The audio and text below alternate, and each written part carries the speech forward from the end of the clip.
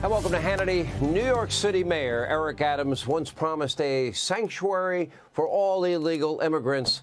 Well, now he's actually blaming Texas for Joe Biden's border crisis and is inviting Governor Abbott to spend the night in illegal immigrant shelter. Why don't you invite Joe Biden to do it? I'd even go and hang out with him. That's all coming up. We'll get Governor Abbott's reaction tonight. Plus, we will detail the very latest brazen crimes carried out by some of the so-called asylum seekers. We'll also introduce you to a new serious threat posed by the border crisis. Tuberculosis and measles are now spreading like wildfire at an illegal immigrant shelter in Chicago. Multiple shelters, actually. But first, with just 200, take a look at that number, 214 days until Election Day. It is an inflection point for this country. James Carville probably said it best. Biden's poll numbers are kind of like seeing grandma naked. Not a good sight.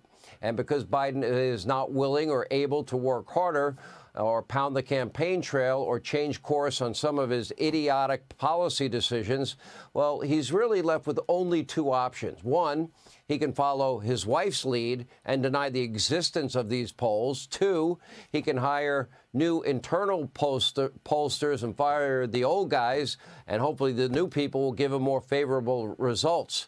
And tonight, it looks like he's going with option door number two. According to Politico, some brand new pollsters are now joining the Biden team, but I'm not sure Joe's going to like the results. Not only does Biden struggle in a head-to-head matchup with Donald Trump, but his numbers get even worse when you throw RFK Jr. into the mix. Or as Politico put it, quote, how Robert F. Kennedy Jr. could doom Joe Biden. Now, for millions of far-left Americans disillusioned with Biden's incompetence, well, Kennedy would probably be an obvious choice. By the way, when I met him, we did a town hall with him. I actually liked him. Good guy.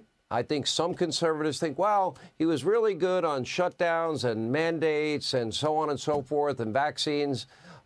He's conservative. No. On top of By the way, he has been treated horribly by the Democratic Party. It's the Democratic Party that set up a war room to attack him in an unrelenting way. It's a disgrace, by the way, an utter disgrace that Biden is not providing him and his family Secret Service protection, knowing that his father and his uncle were assassinated. He deserves Secret Service protection, and all our politicians need to be safe. However, on the issue of Kennedy, well, he is what he is. He is a devout radical environmentalist who frequently was heaping praise on Bernie Sanders and his radical Green New Deal. In the past, he's called for a complete ban on fracking. He's applauded Obama's limits on oil exploration, tweeting, quote, hashtag keep it in the ground. No, I say bring it out of the ground.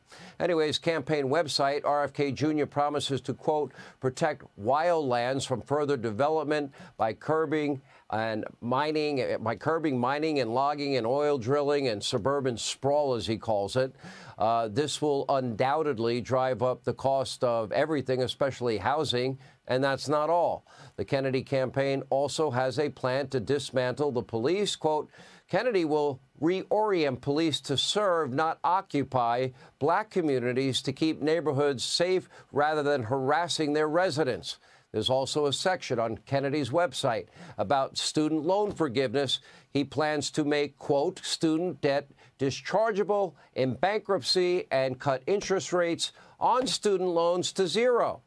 Who wants to lend people money and not get interest? Anyway, naturally, small business loans will continue to accrue interest. Here's another proposal that, well, bleeding heart liberals will find very tempting. Kennedy wants to slash the U.S. military budget and use the money for socialized health care. RFK Jr.'s running mate, very wealthy attorney, compelling life story from Silicon Valley. Her name is Nicole Shanahan, a devout far-left Democrat. Notably, by the way, Shanahan has spoken out against in vitro fertilization. But thanks to Shanahan, well, the Kennedy campaign now has extremely deep pockets and will pose a serious challenge to Biden's reelection. If you are a left-wing voter, Kennedy, frankly, gives you all the nutty Biden Bernie Sanders' Green New Deal, climate alarmist religious cult policies, maybe without the corruption and sleaze and the chaos, and he definitely knows what day of the week it is. Got to give him credit for that. Let's not forget, at just 70 years of age, RFK Jr. is more than a decade younger than Joe Biden, and he's more with it. He also supports affirmative action. He cut ads for the likes of Al Gore. He supported Hillary Clinton. He supported Obama. He has supported every Democratic presidential candidate there is. So, for conservatives that maybe liked his position on COVID, okay, now take a look at the rest of the record.